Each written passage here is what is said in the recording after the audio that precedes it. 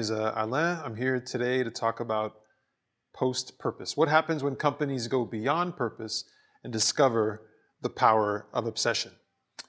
Just by way of introduction, just so you know a little bit about who I am, I'm the CEO of a company called Sylvain. It's a strategy and design consultancy. We really help companies think about the future of their products and their brands. You can check us out at sylvain.co if you want to learn more. We work with a lot of different companies in a lot of different categories. But when it comes to purpose, we've actually learned quite a lot because of some of our work with Patagonia and some of our work with BlackRock and others that sort of led that conversation. And one thing I don't need to tell you, one thing we all know, is that the world of business is drunk on this notion of purpose. They're obsessed. It's become part of like business popular culture. It's a trend, you might say. It's one of the biggest news stories within the last couple of years, this idea of companies having a purpose. But purpose, if you really define the term and you look into what it means, purpose actually means the reason for which something is done or created, or for which something exists. Sometimes that term gets bastardized and people talk about it as social good or social impact or social responsibility, when really all that it really means is having a reason to exist. But nevertheless, there are companies that are famous for putting their purpose to work, and Patagonia, of course, is the poster child for this. For several years, they've become known for all their great purpose-driven initiatives and marketing. So much so that it's, people kind of roll their eyes a little bit when you talk about Patagonia in the context of purpose. They're like, you constantly hear about it, and they're viewed as this kind of super virtuous organization. But rightfully so. It's privately owned, for-profit organization. They're obsessed with preserving the natural world. They do a bunch of really bold moves. Like famously in 2011, they said on Black Friday not to buy this jacket. They actually used the height of the consumer movement and the consumer moment, and told people not to go out and buy stuff. And they did something similar again in 2016 after Trump got elected, where they said that they would donate their profits to good causes. And of course, they generated a lot of attention for that.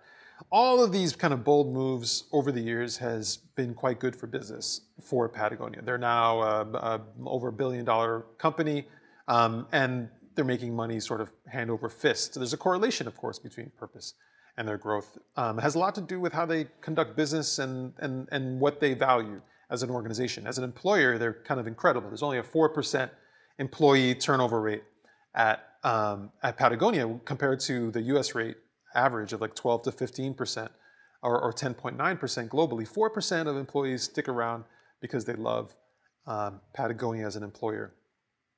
Or how about with working moms? So 100% a retention rate with working moms. They stick around. It really says something to how Patagonia treats its employees and the values that they hold dear.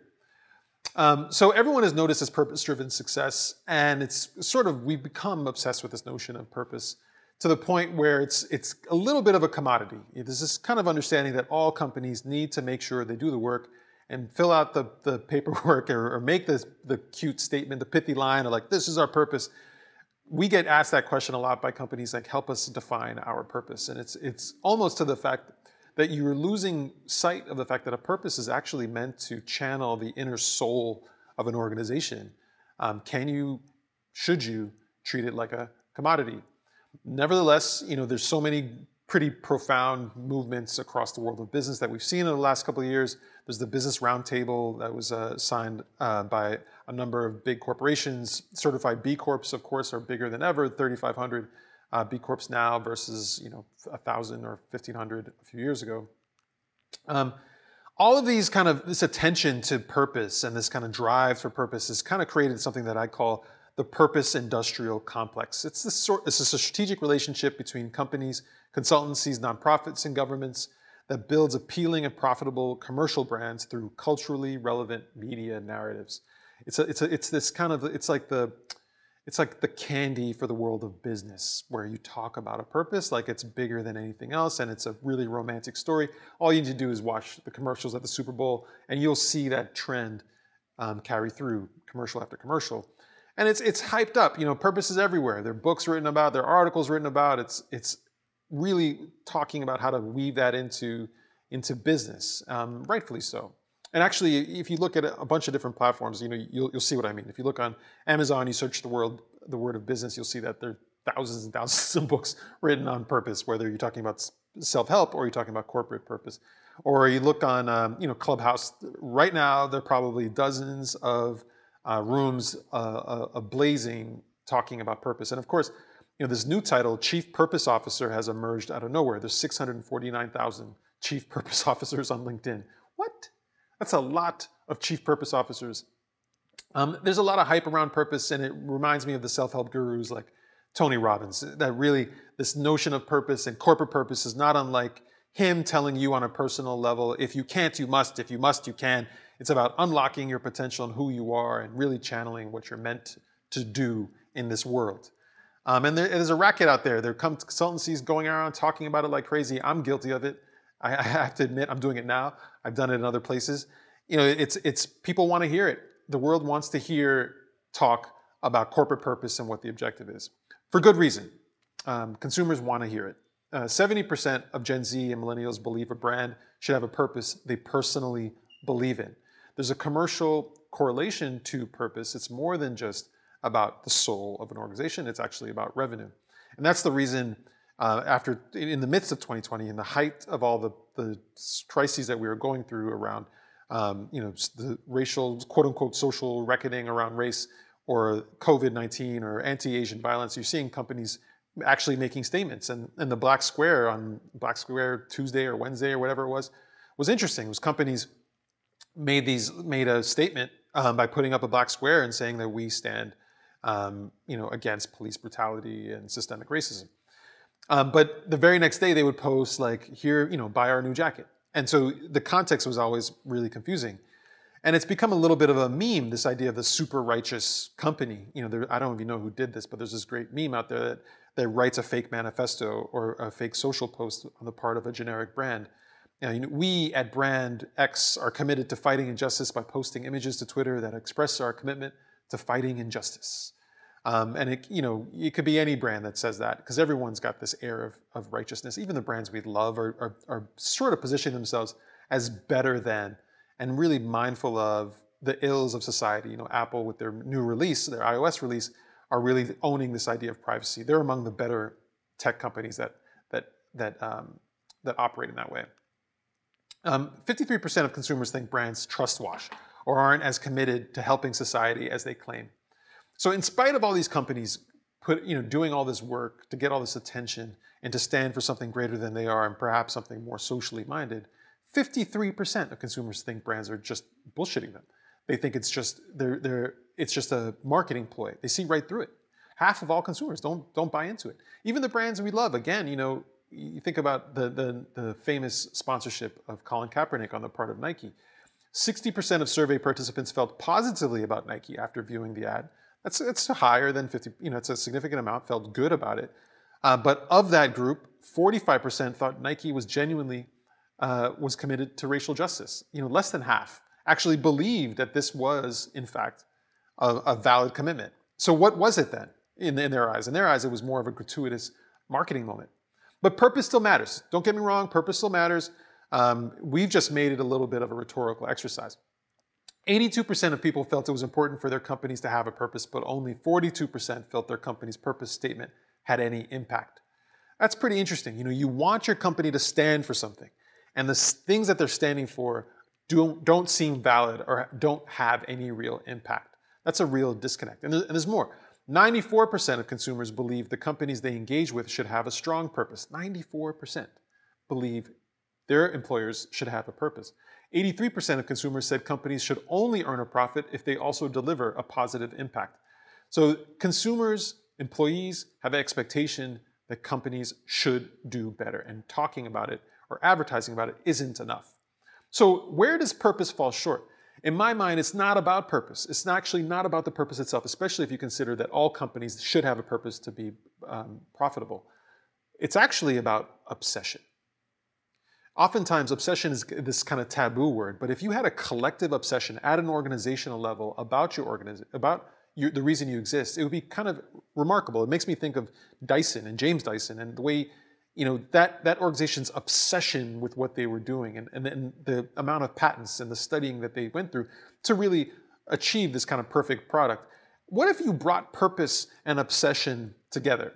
You'd have to be mindful of the fact that the word obsession has traps. It's taboo. A lot of people think it's a little crazy. And the portrayal in pop culture is such that it's kind of bananas, or OCD, of course, has the word obsessive in it. And that a lot of people think that's an illness or a disorder. Of course, OCD is a disorder. But the power of obsession, with purpose, okay, the power of purpose and obsession is actually pretty great. Purpose alone, without obsession, is a little hollow.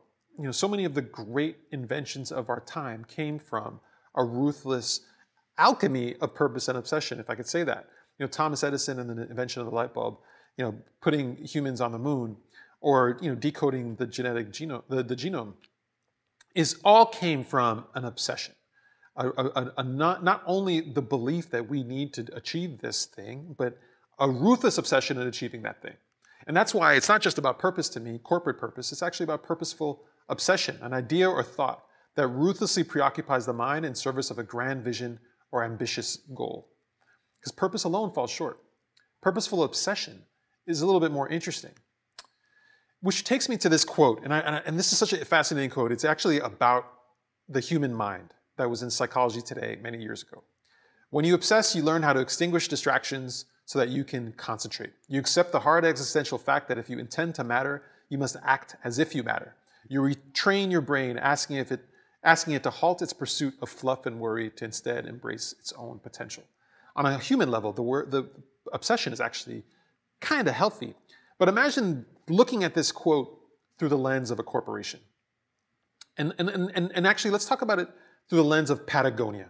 Because the reason Patagonia is interesting is not because it's purpose-driven. The reason Patagonia is interesting is because it's purpose-obsessed. It's purpose-obsessed. So I'll explain what I mean. So when you obsess, you learn how to extinguish distractions so that you can concentrate. And so, Yvon Chouinard, the founder of Patagonia, is a great example of that. He said, "Our intent is to remain a closely held private company so we can continue to focus on our bottom line, doing good." So he's not interested in selling the company. They're not looking at other possibilities in the corporation. They're solely obsessed with this idea of doing good, and that removal of distraction actually helps them achieve their end.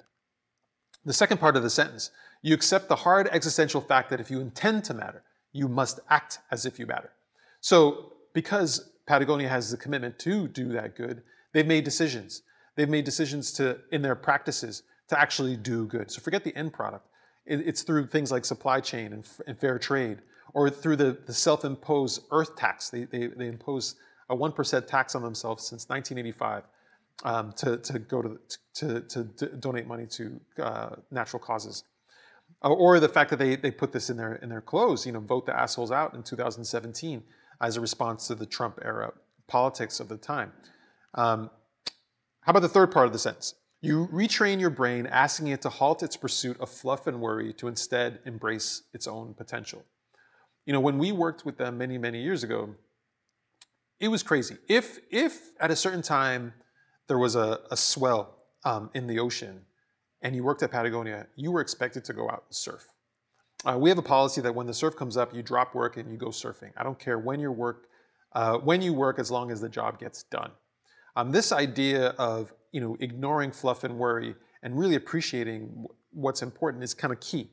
So again, if you look at this quote that's meant to be about the human mind, but you put it in the context of corporate purpose, I think it says something else about what the potential of purpose can be. When you obsess, you learn how to extinguish distractions so that you can concentrate. Imagine a company concentrating on one thing. You accept the hard existential fact that if you intend to matter, you must act as if you matter. Can companies act as if they matter?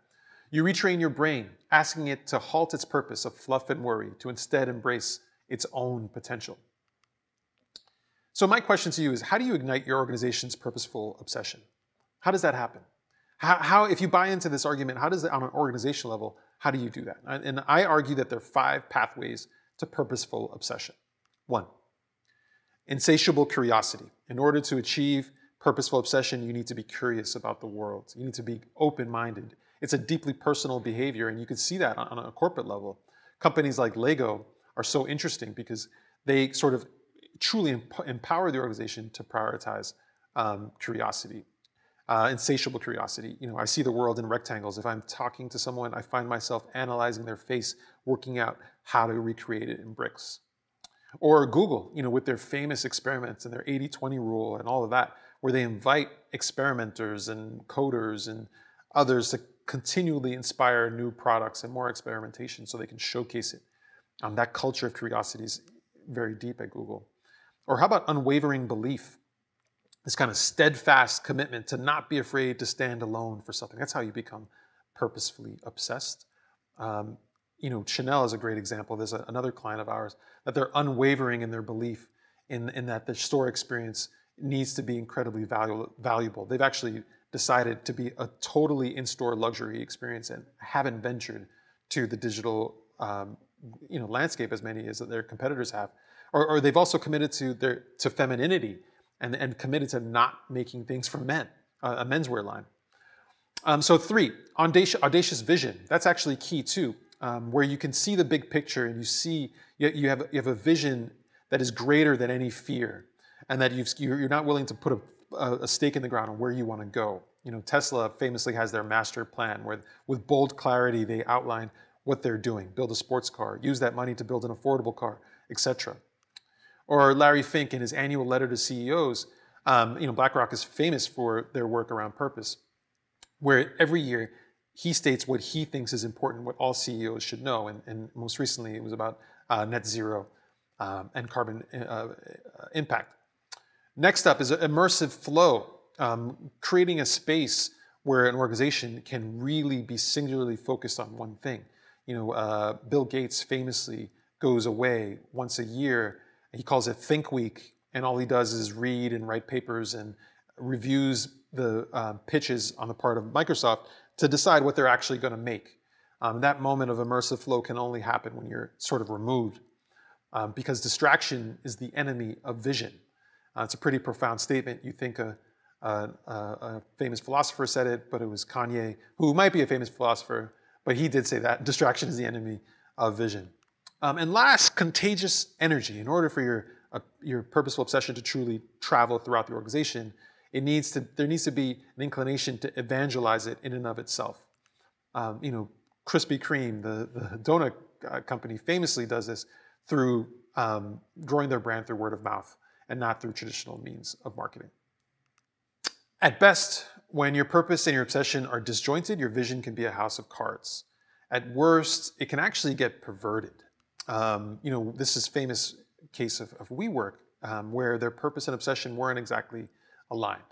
Their purpose was about creating a place where people make a life. That's what they said, which is a really ambitious kind of notion, but their obsession was actually probably in being a tech company or being a real estate company. Those things were not aligned, and the company lost $1.25 billion in just 3 months in the year of 2019. But when your purpose and your obsession are actually aligned, they empower you to shape the future by sheer will. And this is when I talk about Impossible Foods, really interesting company where they really align the two. We wanted to understand meat precisely in molecular terms and what gives rise to all those sensory characteristics that consumers value, and then use that to make our own meat. Their purpose was to reduce impact on the environment by replacing the use of animals as food. Their obsession was understanding all things meat to replicate it. They studied meat at a molecular level, and the company is growing rapidly and widely loved. They're expected to be worth over $6 billion by the year 2023.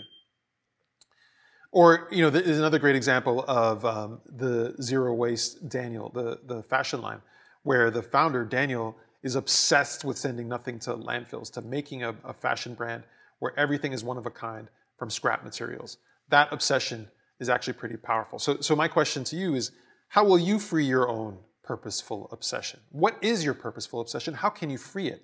And how can you put these pathways to work for you?